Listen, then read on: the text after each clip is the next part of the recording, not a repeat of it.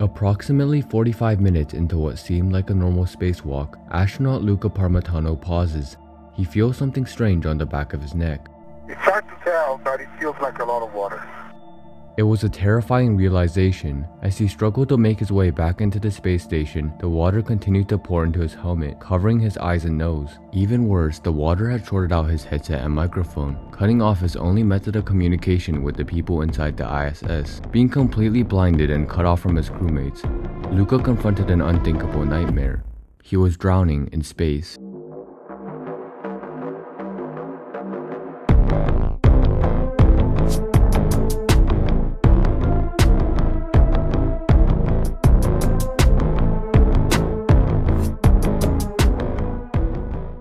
As the first drops of water entered his helmet, Luca had one question on his mind.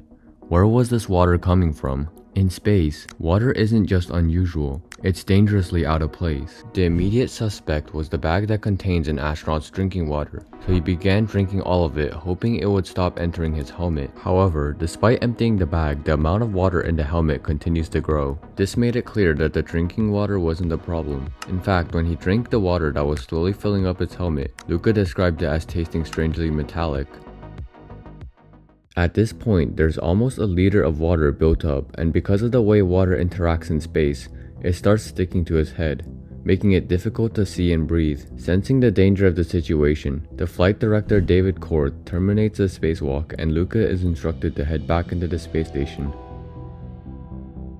Chris, Lucas's partner, was told to head back to the airlock as well, but the two had to go in separate directions to avoid tangling their tethers, as they were attached to opposite ends of the space station. This was terrifying for Luca as his communication was starting to malfunction, and without Chris, he would be completely on his own. As Luca struggled to make his way back to the airlock, the worst thing that could have happened. You see, when the sun sets on Earth, the sky slowly starts to change color and fade into darkness, but in space, the process is almost instant. In a matter of seconds, everything around him becomes pitch black. Even with a flashlight, it is nearly impossible to see anything. He stated that he couldn't even see the handles of the ISS he was supposed to be holding onto. The only way he could navigate his way back to the airlock was by relying on the tether and pure memory. I think that for a couple of minutes there, maybe more than a couple of minutes, I experienced what it's like to be a goldfish in a fishbowl from the point of view of the goldfish. The water kept trickling until it completely covered my eyes and my nose. It was really hard to see. I couldn't hear anything. It was really hard to communicate. I went back using just memory, basically. By some miracle, he managed to find his way back to the airlock, but his problems didn't end there. The airlock still had to be pressurized to match the internal pressure of the space station. Normally, this process would be harmless. However, because of the water in Lucas's ears, he began to feel an unbearable pain as his ears struggled to repressurize. He tried to tell his crewmates to slow down the pressurization process, but his communication hardware was still malfunctioning. 7 agonizing minutes later, they were able to repressurize the chamber and Luca could finally remove his helmet. What they found inside was over 1.5 liters of water, an amount that could have easily been deadly if he had not found his way back to the airlock in time. Although the crisis had been averted, one question still remains: how did this happen? The water couldn't have come from the drinking bag as it continued accumulating even after it was empty. The strange taste of the water was also an interesting detail that added to the mystery of the incident.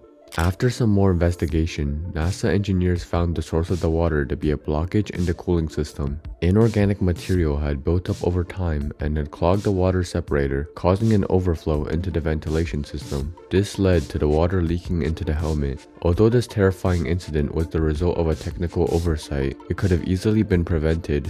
You see, this wasn't the first instance of water leaking into Lucas's helmet. About a week ago, Luca had reported small traces of water in his helmet, but they brushed it off as just minor spillage from his drinking bag. In the official report by the Mishap Investigation Board, they stated that the occurrence of minor amounts of water in the helmet was normalized. This was a critical mistake, as if they had noticed the significance of the issue and the potential danger of the water leakage, this terrifying episode could have easily been avoided. Thankfully, due to Lucas's calm demeanor and his excellent memory of the ISS layout, he was able to narrowly escape tragedy. Afterwards, they implemented absorbent padding inside the helmet and a snorkel-like tube in case a water leak ever occurred again. This near-death incident was a wake-up call for NASA. It was a reminder that even the smallest of equipment failures in space can quickly turn deadly.